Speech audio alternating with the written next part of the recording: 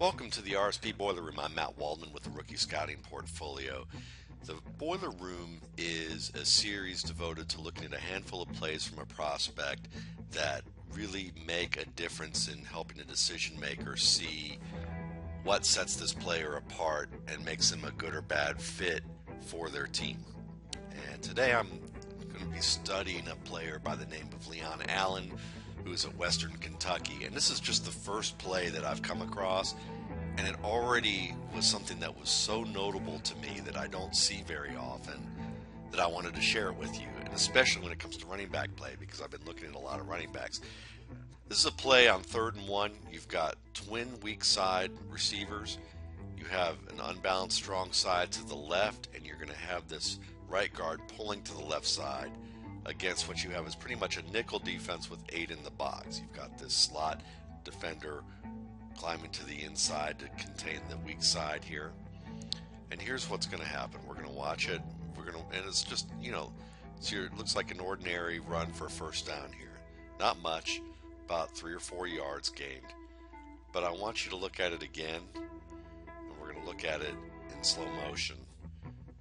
And notice the pad level of Leon Allen. This is a 6', 235-pound player.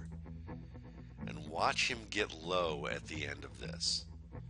First, you're going to see him set up the outside. There's a little bit of a hop to the outside, and then a cut back inside. And we have this huge lane right here. And watch him split 22 and the middle linebacker in this lane.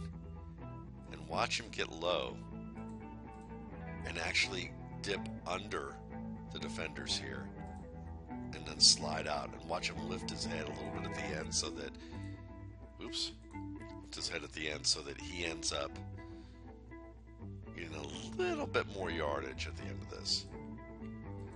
But nice low pad level from a 6-foot guy with his weight and that agility. Now Allen is recovering from an injury that cost him the 2015 season.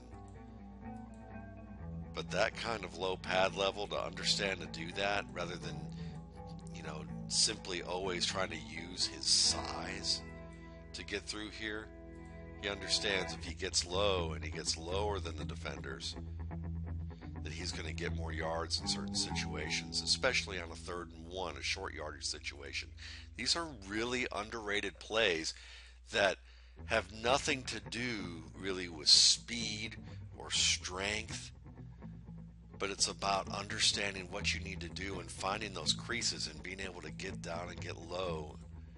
This is very effective. And this is the type of thing that Edgerrin James did unbelievably well when he was with the Colts. Made him one of the great runners in the league that we don't talk about on a level that we should.